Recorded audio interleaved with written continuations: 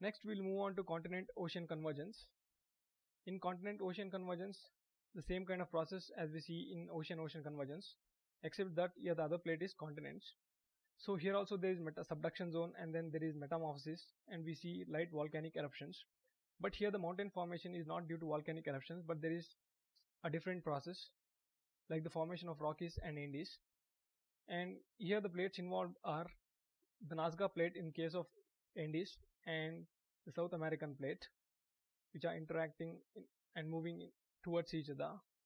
And in the other case we have the interaction of Pacific plate and North American plate, and also there is a minor plate which is called as John D. Fuca plate to the north, and there are other plates like Cocos plate to the south. So all these plates interaction has created these kind of mountains. So the mountain formation is that we have a trench like we have in the other case, that is we can see the trenching, but the trenches here are not as deep as we have seen in other case, that is during ocean convergence, but still trenching is significant. But here the mountain formation is due to upthrust of continental landmass. So what is this upthrust? Let us see. Let us imagine that this is a oceanic plate and then this is a continental plate, and the oceanic plate is moving towards the continental plate, and in that scenario it subducts below the continental plate, and when it subducts, continental plate just doesn't stay in its place, but it upthrusts or moves onto the top of continental plate, and this movement creates upliftment of sediments or whatever that is present in this landform, and these sediments due to compression undergo folding. We know that this is folding, this wavy like structure is called as folding, and this is called as syncline, and the other one is called as anti-syncline. So this bend, upward and downward bends are called as syncline and anti-synclines. Also I've given in detail about this in my notes. So in this way there is formation of Andes and Rockies. So next, moving on to continent-continent convergence, the first important example is Ural Mountains.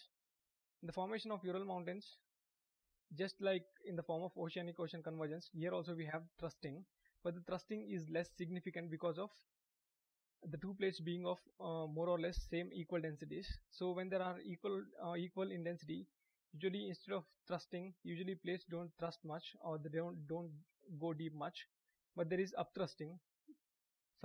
Instead of trenching there is upthrusting, so there is little trenching, and like in the other examples there is also upthrusting, which leads to formation of fold mountains. The best example is Ural Mountains, which is formed due to the interaction between Kazakhstania minor plate and the Eurasian major plate. So this is Ural Mountains. All this part is part of Eurasian major plate, and the parts of Kazakhstan and some parts of Ukraine etc. are all part of Kazakhstania minor plate. So the interaction between these two plates gave rise to Ural Mountains. And now let us move to very important concept, the formation of Himalayas. So the formation of Himalayas is a little different from the formation of Ural Mountains in such a way that in the formation of Himalayas we have one important concept called as geosyncline. So geosyncline is nothing but a broad depression which is a part of oceanic crust which is between two continental crusts. For example, this is Indian plate. This is an example for continental plate. Also Indian plate is a part of Indo-Australian plate, which is a majority oceanic plate, but still because the interaction here is between continents, we'll consider it as a continental plate.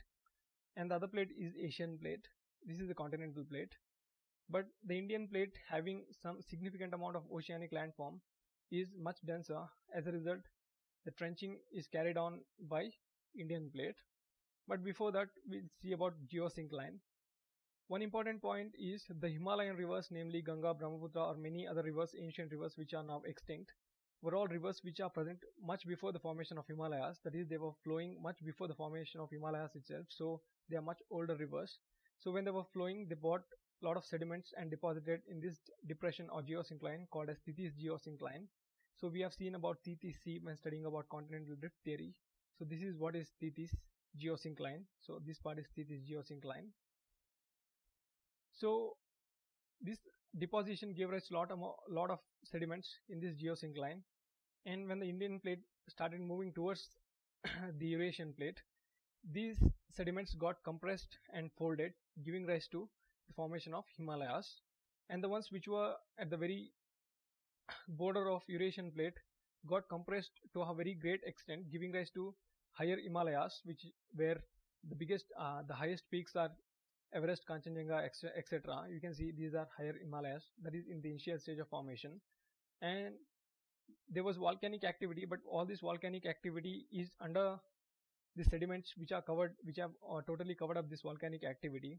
So for now, we have in this part we have Tibetan Plateau, which is now a part of both volcanic as well as sedimental depositions. But thing is, it has been so many years that we don't find much of volcanic activity, but we have only well settled sediment formation. So this is how finally Himalayas took shape. So there was more movement towards Eurasian plate. The trenching is not so significant because the interaction is between two continental plates which are mostly of significantly equal densities. As a result, here also there is upthrusting of Eurasian plate and there is little trenching by Indian plate. So this upthrusting has given rise to rising up of geosyncline sediments which were folded and deformed, giving rise to Himalayas. So the first highest ranges are Himadri, which are also called as higher Himalayas. Then we have Himachal or lesser Himalayas, and then we have Shivaliks, which are least in height. And Shivaliks are mainly formed not due to folding but due to deposition of silt that is brought from higher and middle Himalayas. So we can see the major ones are higher Himalayas and then Himachal, which are mainly formed due to this kind of interaction. So the last important interaction is continent-island interaction. This is very similar to ocean-ocean interaction, except that one plate here is oceanic plate, other one is continental plate. But here, as the continental plate is not so denser, it doesn't plunge deeper, giving rise to a small, not so significant trenching, but it creates island arcs, that is the oceanic eruptions which later consolidate into huge continental landmass.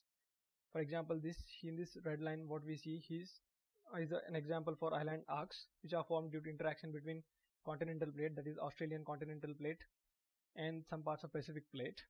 So as Australian plate started pushing against the oceanic plate, that is Pacific oceanic plate, there was a formation of island arc, and this pressure created a trench on the other side, whereas the continental shelf which was moving towards the New Guinea islands gave rise to much bigger landform. So this is all part of continental shelf which later consolidated into continent. So this is how New Guinea islands were formed from continent-island interaction. So these are various important mountain ranges all across the world.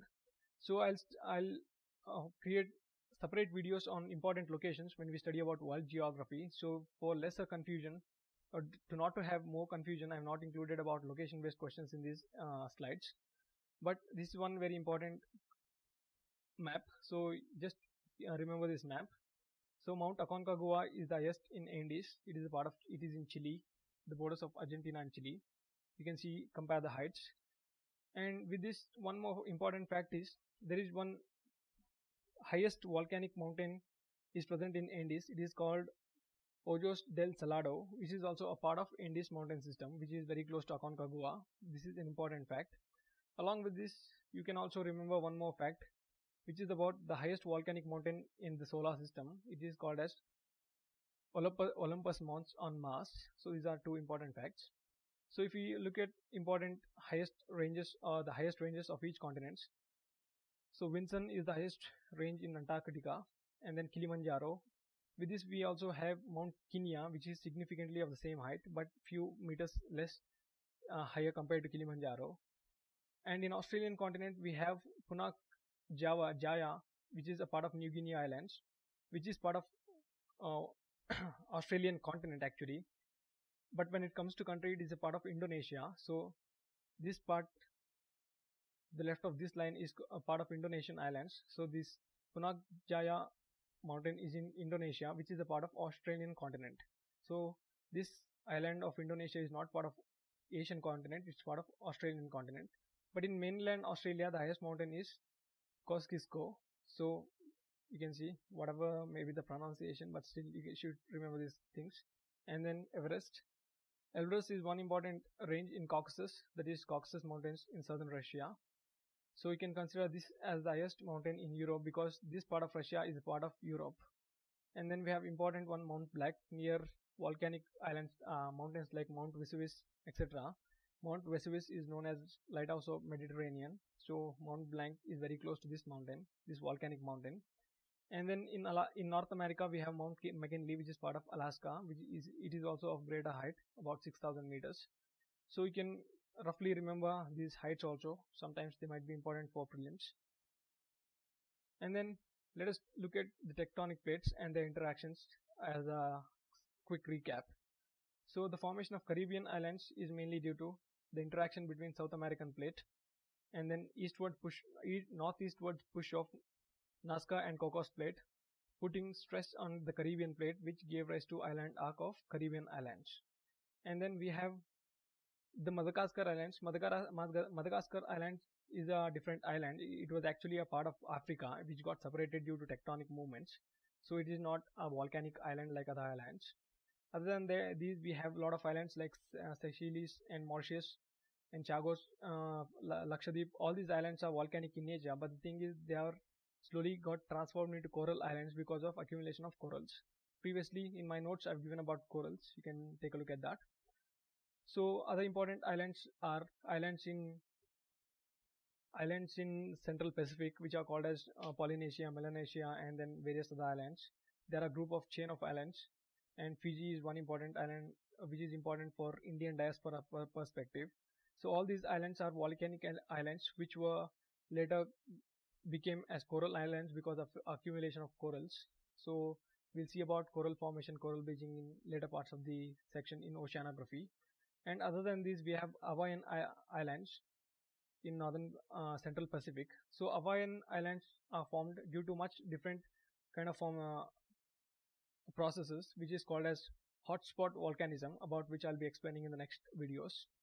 And then we have the formation of Japanese Islands due to interaction between North American Pacific, Eurasian and Philippine plate. And then we have Philippine Islands, which is due to the interaction between Philippine plate and Eurasian plate. And then we have the formation of Indonesian islands due to Indo-Australian and Eurasian plate interactions. With this, we have the formation of what we call as East African Rift Valley and the Great Rift System, which was formed due to interaction between Somalian minor plate and Nubian plate, which is also called as African continental plate, and also the Arabian plate. And then we have the interaction between a small plate called as Kazakhstanian plate and then Eurasian plate, which gave rise to Urals. So, and again we have Central Asian mountains, for example mountains like Atalai mountains, and then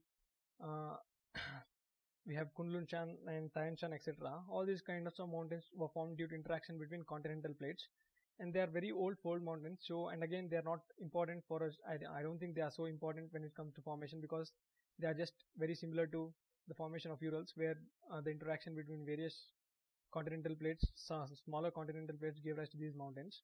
But the major ones are Rockies, Andes, about which we have studied in detail. So this is the end. So thanks for watching. If you liked my videos, please subscribe to my channel. Also you can share my videos, which will be helpful for other students as well. And thanks for watching. Take a look at my website, from which you can get all the text files, which about the links I'll